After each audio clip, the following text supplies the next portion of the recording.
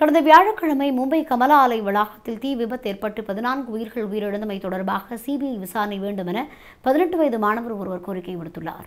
மத்திய மும்பையில் அமைந்துள்ள கமலா ஆலை வளாகத்தில் விடுதிகள், பத்திரிகை அலுவலகங்கள் உள்ளிட்ட வணிக வளாகங்களும் இந்த பல அடுக்கு கட்டடத்தில் இயங்கி வருகின்ற நிலையில் கடந்த வியாழக்கிழமை ஏற்பட்ட தீ விபத்தில் 14 பேர் உயிரிழந்ததுடன் 16 பேர் காயமடைந்துள்ளனர். இந்த தீ விபத்து அந்த வளாகத்தில் உள்ள கிழக்கை விடுதியில் ஏற்பட்டதாக தெரிவிக்கப்பட்டதனை அடுத்து அந்த கிழக்கை விடுதியின் மேலாளர்கள் 2 கைது செய்யப்பட்டனர். எனினும் கிழக்கை விடுதியின் உரிமையாளர்கள் இன்னும் தலைமறைவாகவே உள்ளனர். இந்நிலையில் இந்த வழக்கில் சிபிஐ விசாரணை தேவை என மும்பை உயர்நீதிமன்றத்தில் வழக்கு தொடுக்கப்பட்டுள்ளது. பிரித்தானியாவில் கல்வி கற்கும் மும்பை நகர மாணவனே இந்த வழக்கை தொடுத்துள்ளார்.